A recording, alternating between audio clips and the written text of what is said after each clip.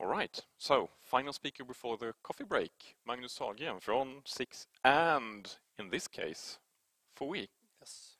Right. Thank you very much. I'm going to talk about how we use data science and AI at our work at the Swedish Defense Research Agency, FOI, or FOI, primarily working with text-based security applications. So as Daniel said, I represent both SICS and FOI. I split my time between these organizations half-half nowadays.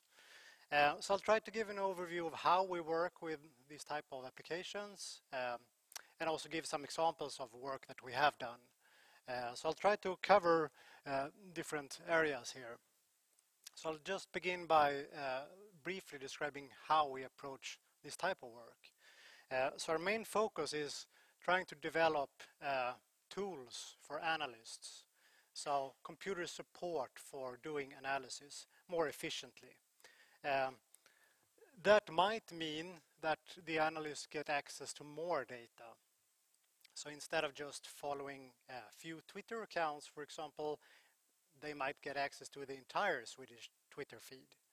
Or it might be that we will be able to provide analysis over longer periods of time. So following, for example, some internet forums over a period of a couple of years. So more information for the analyst to do its job. It might also be that we can provide other types of information, so new types of information that would be hard to do manually. So that might be, for example, using sentiment analysis on different web forums to track how the general mood develops over time. That's kind of hard to do if you're a single analyst. So being able to provide new types of information here. We work both what we call theory-driven and also data-driven. When you work data-driven, you take your starting point in some data set and you apply data mining techniques, trying to extract what is in the data. Sometimes you might not have all that much data, and then you can use theory-driven approaches instead. So taking your starting point in some theory or some hypothesis of some type of phenomena. And I'll give you examples of both of these approaches.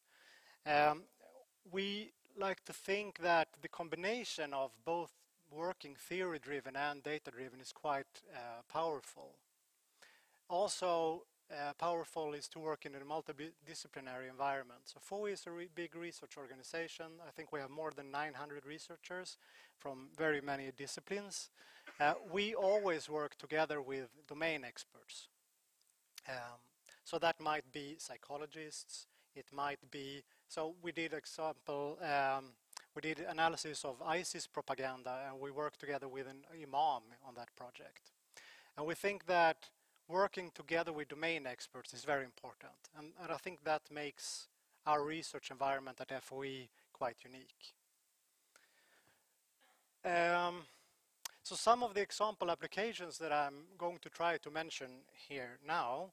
So lone wolf terrorist actors trying to detect warning behaviors of these type of individuals. We do a lot of work on violent extremism and radicalization. I'll talk about that. Also hate speech and threatening language on internet forums. And then if we have time, I'll just take some examples of analysis we do on Darknet data also.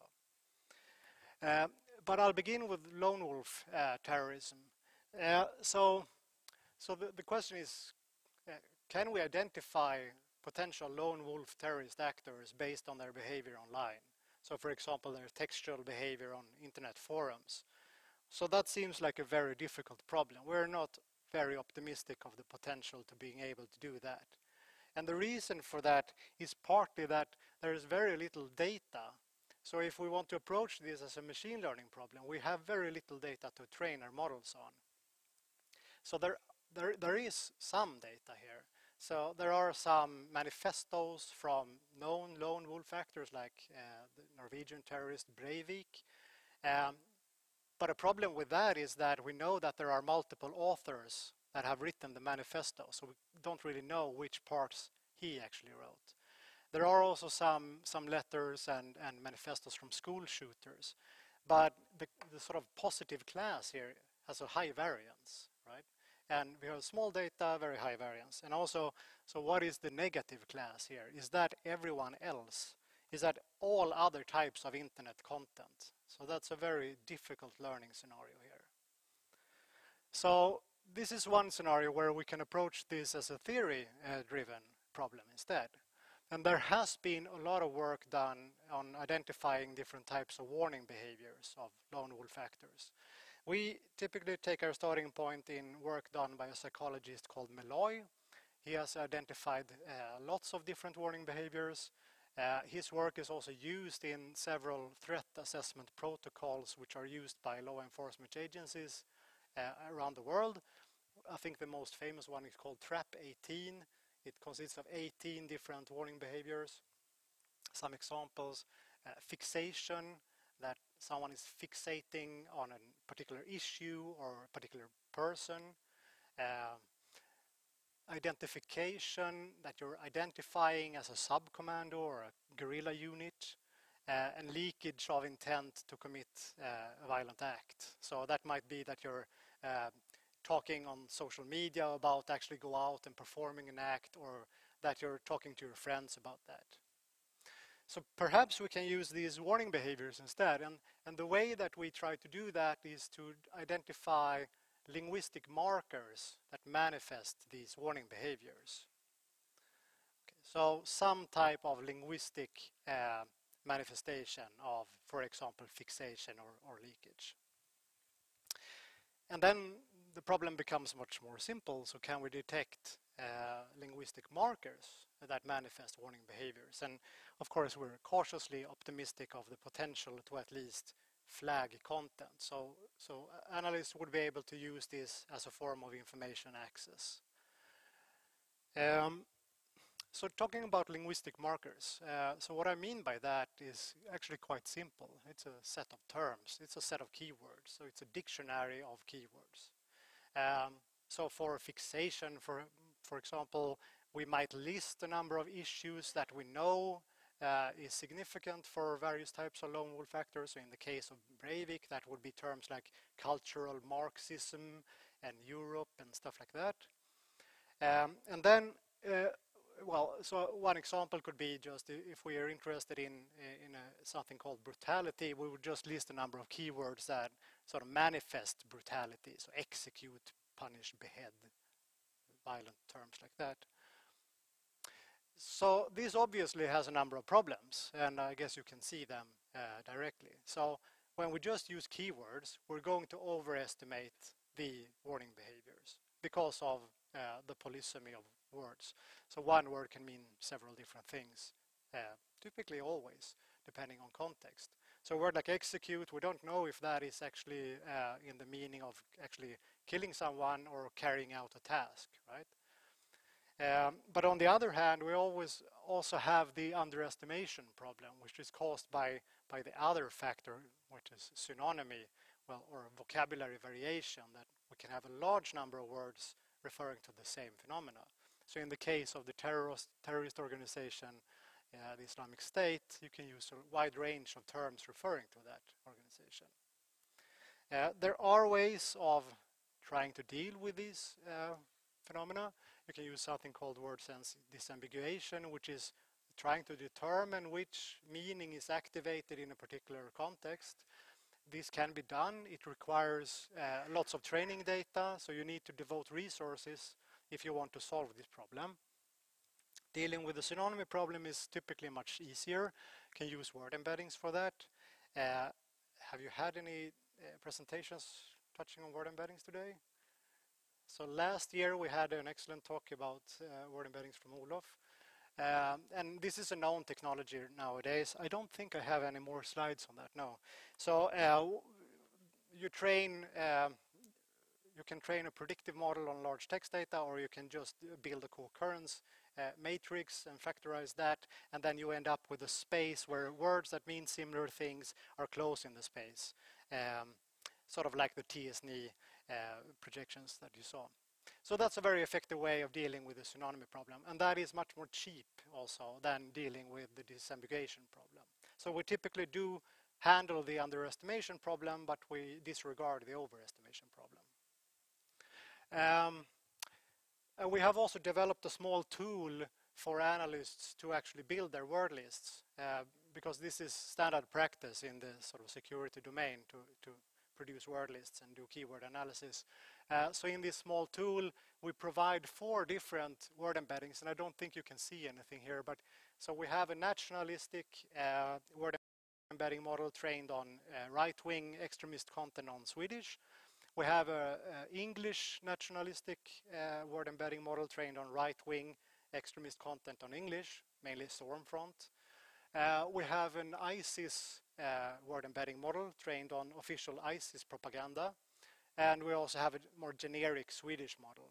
And then the analyst can simply just upload their file of keywords, press the blue button there, and the model will suggest new terms that you can use in your analysis process. And those terms will then reflect the sort of domain specificity of the domain that you have chosen. So this is a powerful way, a very simple way of dealing with vocabulary variation. Okay, so turning to violent extremism, which is, I would say, our main research area. This is funded by a large commission from the Swedish government that has been going on for about a year, and it will continue going for about 2 more years at least. We have published 3 reports during this commission so far, and these are only available in Swedish, so sorry about that. The middle one is being translated into English right now. The first one is more about generally hate speech and extremism in digital environments. The second one is on ISIS propaganda. And our third one, which was published just a couple of weeks ago, called The White Hate, is about right-wing extremism content in Swedish digital media. And we're now starting to work on our next report, which will be on left-wing extremism.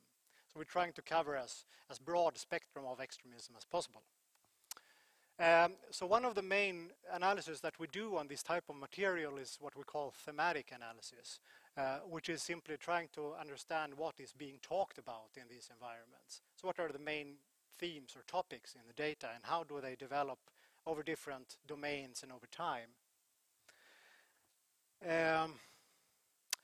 So when we talk about thematic analysis, we just simply mean counting occurrences of words in data.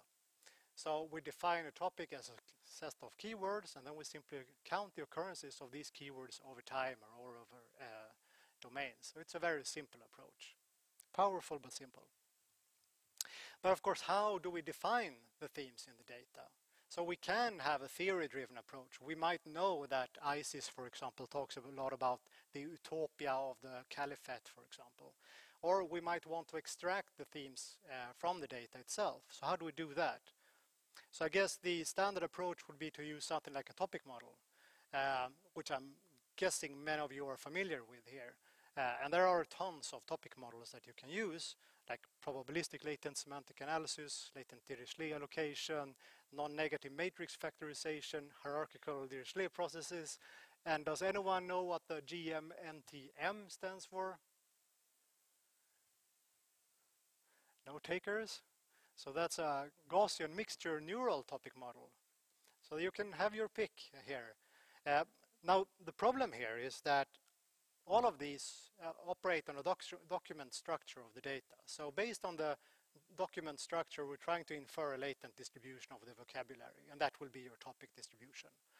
But in many cases, at least in our domain, we don't really have a clear document structure of the data set. So that might be because we have a streaming data set, for example, or it might be that we have very high variance in the document length. And then it will be problematic to use standard topic models in this case. So one of the ways that we approach the problem is instead to use embedding techniques. So if we train a word embedding in the proper way, we will approximate topical relations in the embedding space. And then we can simply apply a clustering technique on the resulting embedding space, and using something like a Gaussian mixture model on top of that, it will be a nice approximation to a topic model. And we don't have to require the document structure. So this is something that we have applied on ISIS propaganda. So we have applied these models to all propaganda we could find online. And that includes all of the official ISIS magazines, which are glossy magazines, very editorial and very professionally built. Dabeck and Romaya is the name of these magazines. And we have applied this automatic method on all of the data and used that as a tool to extract topics. And these are some of the topics that we could extract using this method. They're violent topics, of course, and that goes in line with previous research. We can note that there are some very specific things like vehicles at the bottom there, and also a knife topic. And if we look at how these topics develop over time in ISIS propaganda, we can see some interesting things here. First of all, the propaganda changes in nature around September last year, which is when the caliphate starts to break down. And the propaganda, instead of talking about how nice everything is in the caliphate and come here and join us, instead the propaganda is now talking about stay in your own countries and perform terrorist acts in your homelands. And you can see that the propaganda becomes more violent, and especially the vehicle topic, which is the second to last one, the bottom one, the pink one, that increases a lot in recent propaganda, which in a quite unpleasant way correlates with recent terrorist attacks in Europe. But of course, we use lexical analysis here, right? We're counting occurrences of words. We do know that that is not the most accurate approach here. So here you can see, this is from Eisenstein, published a paper on this. This is a sentiment analysis problem, very simple type of problem, 4 different data sets. The blue boxes are just the standard sentiment lexicon. The red boxes are when you perform the lexical analysis in a little smarter way using weights. But of course, using supervised machine learning will beat the lexical system all the time.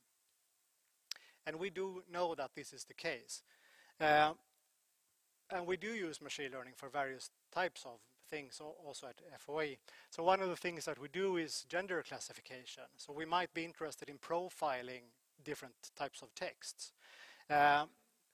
We have used a gender classification system of Swedish to analyze who writes on alt-right news sites in Sweden. So Avpixlat is one of the biggest alt-right news sites. It's not around anymore. It's now called Samnytt or Samhällsnytt. And looking at the gender classification results, it's mostly men, or it's only men who write editorial content. Looking at the comment sections on that website, it's also mostly men who write. Angry white men who write on these websites. Okay, but annotation is hard. We know that, collecting data. So we have provided also an annotation tool, and there is no magic in this one. It's just a simple interface. Because when we try to collect data from psychologists or other domain experts, the key is to just keep things as simple as possible. Many of these people are not even used to using computers for things, right? So this needs to be as simple as possible. So in this case, we have some explanatory text in the blue box. You have the text to be annotated in the field here. And then in this case, we just have 2 classes. And the analyst can simply just click the red or green button, or the gray one, which is just not relevant. So using that, we can collect training data. So when we have collected training data, it's interesting to look at the inter-annotator agreement. So how well do human annotators conform to each other? That gives us a good idea of how difficult the problem is that we're dealing with. Looking at something like detecting part of speech in language. So if a word is a noun or a verb or adjective, we have very high inter-annotator agreement. And that's a very simple classification task. We can expect performance of part of speech taggers to be higher than 90%, even in general text. But looking at something like sentiment analysis, the inter-annotator agreements are typically more variable. So in nice scenarios, we can reach up to maybe 70% agreement between human annotators. But in general text, it will be even lower than that. So if you're actually basing your product on sentiment analysis, you should be aware that the expected performance on general language will not be very high. Of course, if you have a very domain-specific problem, like determining reviews on Amazon, you can maybe reach up to 90% performance, but not on general text. Things like hate speech, which is of interest for us, is even more difficult. The inter-annotator agreement figures around 30% is just very low. So this is a very hard problem, very subjective problem, and probably very context-dependent problem. So in situations like this, you can ask the question, is it even worth it to try to collect training data and build a machine learning model? Or should you just take a theory-driven approach?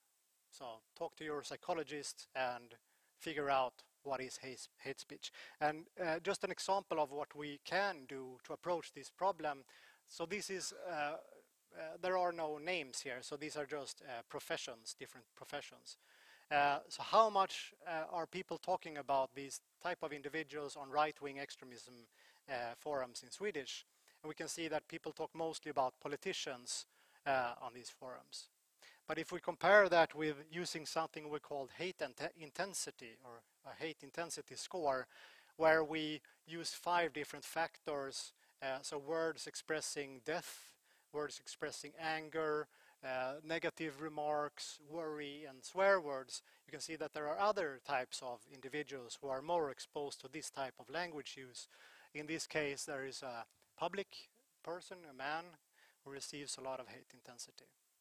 So this might be one way forward, and this is something that we are working on right now with our psychologists. Okay, so some of the specific challenges and solutions in this area then, so working in a domain where we often don't have very much training data. If we have training data, it tends to be very small amounts of training data. Also, sometimes when we work with our clients, we don't even get any data because they can't give us access to data. So that means we need to train our models on some other type of data and then port them to whatever data it should be applicable to. So we really need to worry about domain dependence or domain independence here. So some of the ways that we try to approach these problems, we've heard examples of that before. Active learning is a very good approach to build training data. So if we have very small amounts of data, we can at least start to try to produce more data using active learning. Domain independence, so we're looking at transfer learning a lot right now, trying to build predefined models or pre-trained models on very large data set and then domain adapt these models using transfer learning. And we could also add, of course, uncertainty, as we have heard.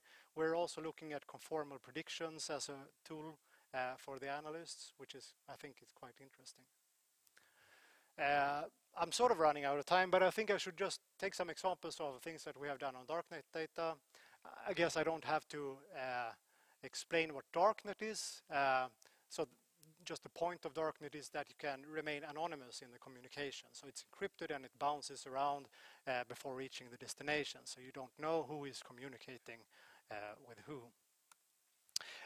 So what we do is not really data collection here. We have produced an analysis platform for analysts to be able to analyze Darknet data. So we're not really doing any data collection from Darknet itself. We're using an open dump from Agora Market. So Agora Market was the biggest marketplace for drugs on Darknet between 2013 and 2015. You can also buy other stuff, or you could buy other stuff on Agora Market. So one of the things I can do, and I'm sorry this doesn't really reflect well on the screen, I guess, but you can look at price development for various types of drugs, for example. So in the upper plot there is the price development based on the actual ads on the Agora marketplace. And on the lower one you can see what people have actually paid for the drugs based on the feedback that they give to the sellers. The price is pretty much the same as in the ads. At the later part there is a less variance in what people actually bought than in the actual ads. You can also look at the amount that people buy. So the top one is what people offer to sell. So the typical selling amount is 1 gram of cocaine, but there has been some ads actually offering 10 kilograms of cocaine. But based on buyer feedback, we see that the vast majority of people buy around 1 gram of cocaine or thereabouts. There has been someone buying actually 1 kilogram of cocaine during this period also. We can also look at the distribution channels. So this is where drugs are being shipped from and to where. The major shipping nubs are Netherlands, United States, Germany, and UK, and Australia. And we can also see that they're mainly shipping within the countries, not so much without.